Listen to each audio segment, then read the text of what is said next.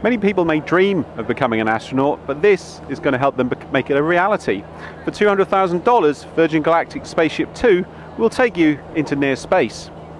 At the moment, they're working on a new spaceport in New Mexico, where this beast, and with 4 passengers and 2 pilots, will launch from underneath White Knight 2 mothership.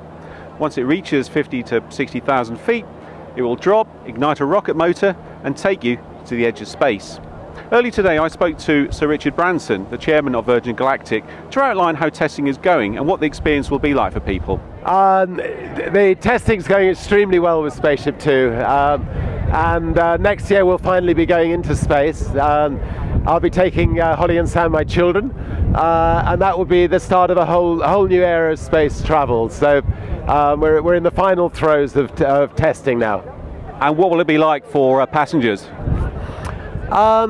People who fly into space on Virgin Galactic will have the ride of a lifetime. They'll become astronauts.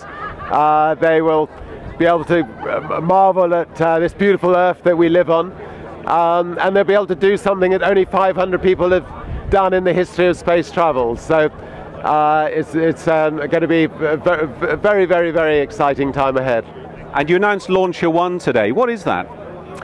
Launcher 1 is the second sort of development of the Virgin Galactic program, and that is to put satellites into space at a fraction of the price that people have been able to do so in the past. So whereas normally it would cost about $40 million to put a satellite into space, we're going to be able to do it for under $10 million.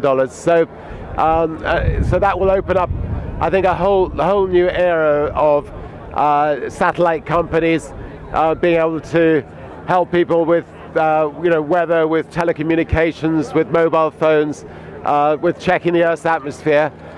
So I think quite a historic day today. And finally, how are plans going for the Abu Dhabi spaceport? We are working on the plans for the Abu Dhabi spaceport. They're coming together really well. We've got to get all the final sort of permissions ticked from the American authorities, since we're building our spaceship in America, but I'm sure that will happen. And Abu Dhabi, and in particular Arbor, have been fantastically helpful in getting the program this far. In fact, without their support, I don't think we'd be doing this press conference today, so enormously grateful. Sir Richard Branson, thank you very much. Thanks a lot. It's fantastic. In parallel, we've doubled the space zone, so the combination of Virgin Galactic White Knight 2 and the doubling of the space zone in the main halls in Farnborough is making me feel like a child again. I'm really enthusiastic about space. We have expanded the business, and of course it's a delight to invite pioneers and entrepreneurs such as Sir Richard Branson to announce new businesses at the show, the international show for new business development. So it is a great delight for me. But our team has worked very, very hard over the last 4 years to expand the initiatives in space. Not only has Sir Richard and the Virgin Galactic team taken the opportunity from this year, but we have found that the European agencies for space, the European companies and the Russians have been very significant investors in Farnborough this year. And so Roscosmos, the EADS and its space businesses, Finmeccanica and its space businesses, they've all expanded their position at Farnborough in 2012. The space industry presence at this year's Farnborough Air Show was the best ever. This year's Space Zone in Hall 3 was double the size of 2010's, with 2,000 square metres of floor space and a dedicated theatre with seating for 160 people. And there's plenty of opportunity to get involved in activities including live demonstrations, conferences and seminars, with the pavilion open to the public over the weekend.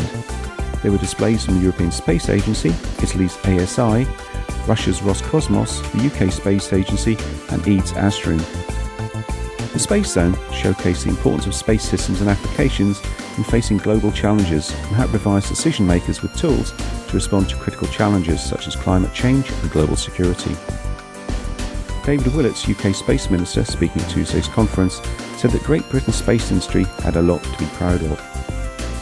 He said the industry generated £9 billion in revenue in 2010-2011 and provided 29,000 jobs.